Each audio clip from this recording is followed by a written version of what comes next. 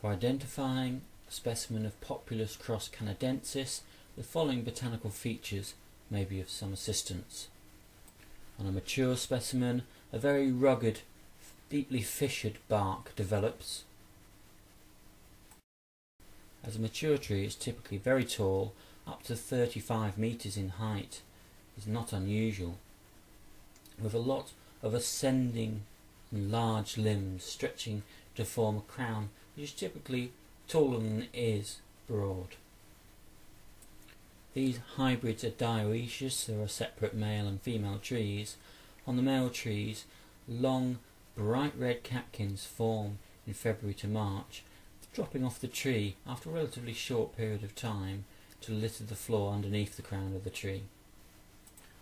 On female trees, relatively long, slightly curved racemes of green flowers are born, and these, each flower being a small rounded green capsule with emergent light green stigma.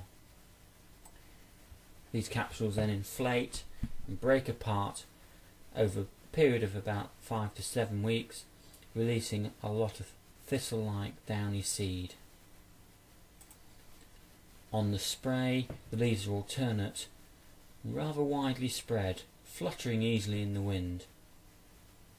The leaves are mid-green colour, a long flattened petiole and deltoid in shape, often with rather rounded serration evident on the margins of the leaf.